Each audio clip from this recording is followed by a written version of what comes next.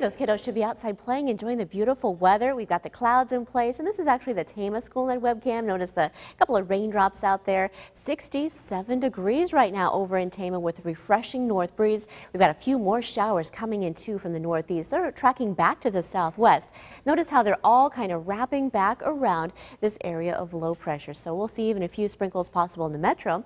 Western Iowa, you're wondering what all the fuss is about. You've even had a little bit of sunshine. Otherwise, it has been a cool and cloudy day so far. Iowa Falls now getting some raindrops, even back through Marshalltown, maybe close to the Tama area. Again, seeing a few light showers. Once again, tracking back to the southwest. No severe weather is expected today, but as we go throughout the afternoon, we'll have a few more spotty showers or maybe even a few rumbles of thunder possible. This lingers right through the evening commute, so some of the roadways may be a little bit on the wet side, but after the sun goes down, these showers will be dissipating as well, but only to redevelop during the heating of the day tomorrow by noon. A few showers across the eastern half of the state, becoming slightly more widespread as we head towards Saturday mid-afternoon. Not much in the way of rain is expected to hit the rain gauges, though. Maybe a quarter-inch if you're lucky, and that would be across the northeastern half of the state. The rest of us generally just a few hundredths to maybe a tenth of an inch with a few sprinkles here and there.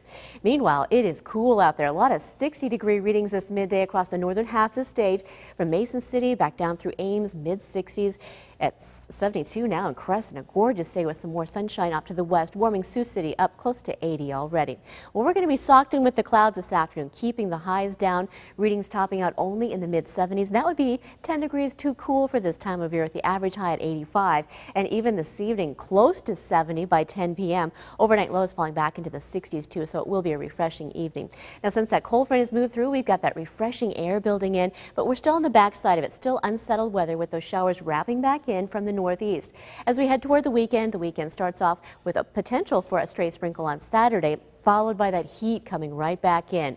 Enjoy 70 degrees this midday here in Des Moines. Overcast skies. The dew point has fallen back into the low 60s, so it actually feels really comfortable for any outdoor plans you may have.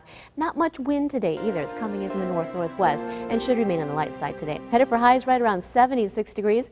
Can't rule out a stray shower, but most of the activity should be across the northeastern half of the state. Overnight, we'll have a slight chance for rain early on, followed by areas of fog developing tonight. Low back to 63. Should be a great night to sleep with the windows open. Saturday, a few sprinkles are possible in the afternoon. Highs closer to 80, though. We'll have more peaks of sunshine. Sunday, getting a tad warmer with highs close to 86.